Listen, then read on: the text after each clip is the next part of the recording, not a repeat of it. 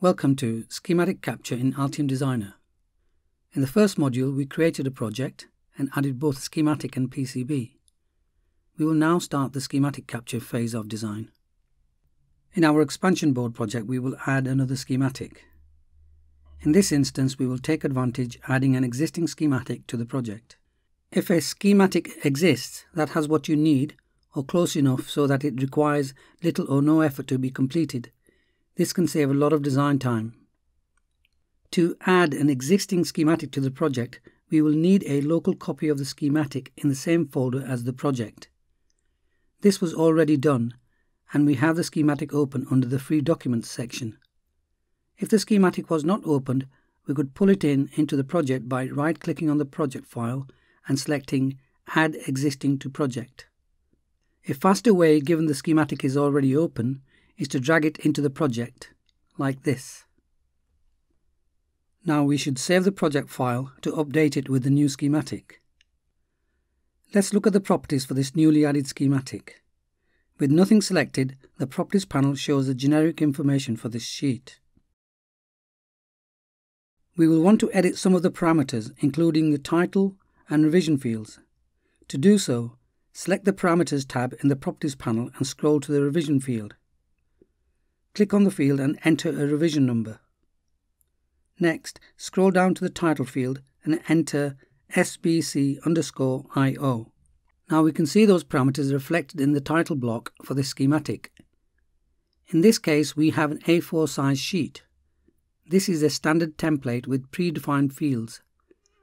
By selecting the drop-down arrow, we can see all the different sheet sizes and schematic templates available to choose from. There are still some undefined parameters, namely sheet number and total number of sheets. These are system parameters. Now that we have all the schematics in this project, we can update these parameters.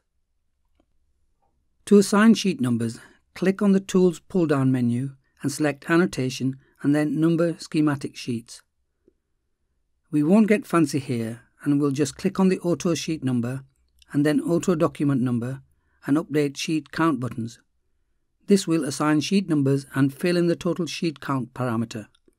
Click on OK to accept these updates. Now, switching to the expansion board schematic, we will first edit the sheet parameters.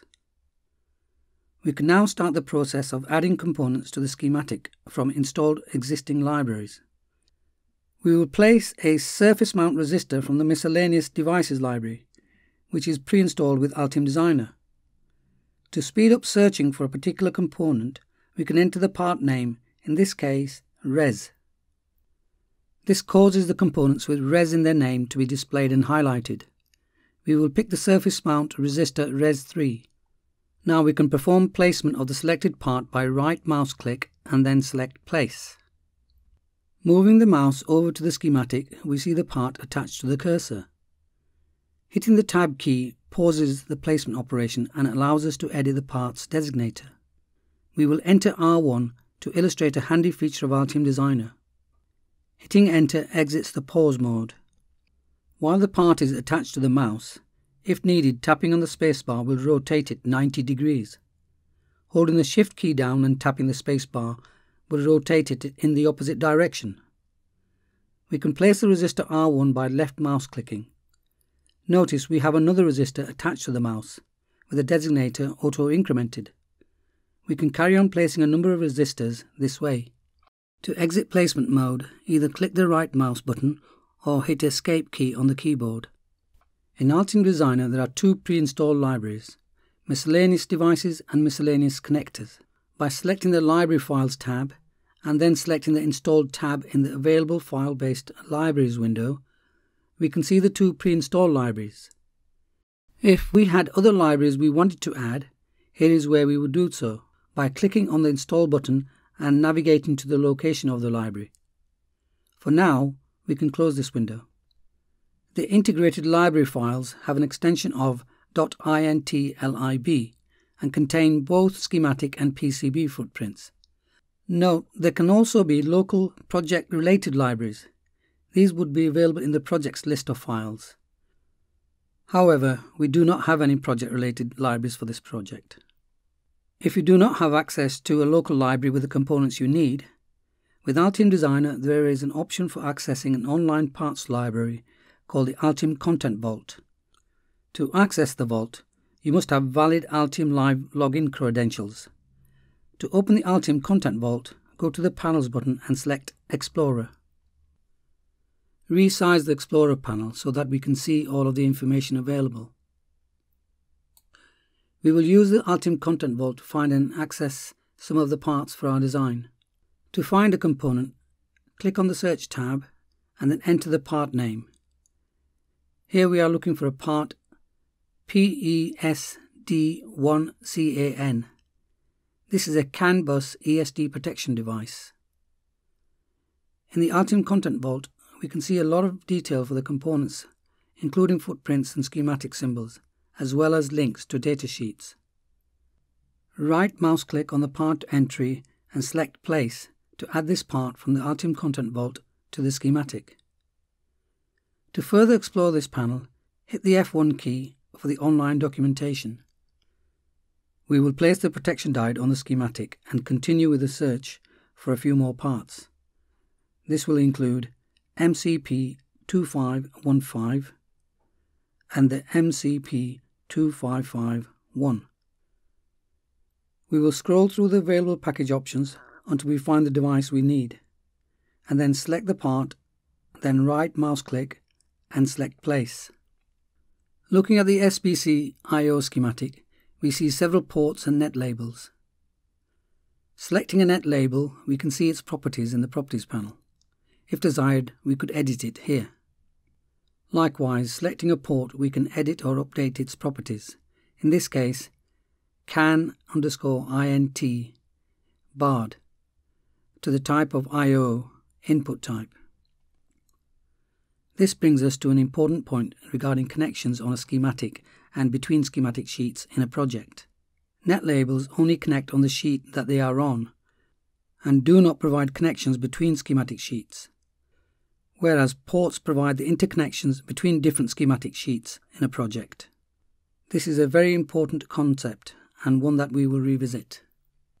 Now at this point we will jump ahead, skipping over the repetitive steps of placing components from the different libraries. We can now shift our focus to adding wires, net labels and ports. We will start by adding power and ground ports. As previously mentioned, power ports provide global connections spanning all project schematics. Right-click on the ground icon in the active bar menu and select the port +5. Now hit the Tab key and change the name of this port to 5V so that it matches the 5V port on the SBC I/O schematic. Hit Enter and then place the port, if needed, rotating it using the spacebar. With the port still attached to the cursor, hit the Tab key so we can edit the port name to 3V3 and place it just on the CC2 capacitor pin. Right-clicking again on the ground icon in the active bar menu, we can select the port GND. One thing to note, the tool remembers the last used port, aiding additional placement. This helps to continue placing the needed ground ports. We can add a wire automatically by selecting the port and moving it over to the component and placing it directly onto the pin. Then, by holding the Control key, select and pull away the power port to auto-create a wire. Placing wires manually is done using the active bar menu Wire option. Right-click and select Place Wire. Now we are in the Adding Wires mode. Left mouse click on the start of the wire and then move the mouse to place the next wire vertices and left click again. A single click ends the wire but keeps you in wire mode for placing additional wires. Also, whilst placing a wire, hitting the spacebar will flip the vertices of the active wire segments if required. Let's add some badly routed wires to illustrate how we can edit them. Individual wire segments can be moved by selecting and grabbing them with the mouse and moving them as needed. To add net labels for circuit readability or for on-sheet connections, right-click on the wire icon and select Net Label. Before we place the label, if needed, we can rotate it using the spacebar. or if needed, use the Tab key to access the Properties panel to change the label to the desired net name. Hit Enter to place the edited net label. Here we illustrate a connection using net labels instead of a continuous wide connection. In this case, CAN_TXD. These two wires are connected because they have the same net label and are on the same sheet. To connect pins on this schematic to the SBC/IO schematic, we will need to add a port. Click on the port icon on the active bar menu and then hit Tab to edit the name if needed. The name is used to provide the connections. These must match exactly. If needed before placing the port, we can rotate it using the space bar. When placing the port, the first click starts the port and the second click defines the length of the port symbol. Adding a single backslash to the name adds an overbar to the port name. This is enabled in the preferences under the schematics. Graphical editing enables single negation. We can resize the port to show the negation bar by clicking on one of its vertices and dragging. We would continue to add wires, net labels and ports as needed to finish the design capture. This is what our design would look like at this point, with everything wired, ports added and nets labelled. This would be the entire design. We can also add text strings to the design to identify the 3v3 and 5V sections of logic using the place, text string option and hitting Tab to edit the comments before placing. This completes the part placement, wiring, net labels and ports needed for the design. In our next module, we will compile the design.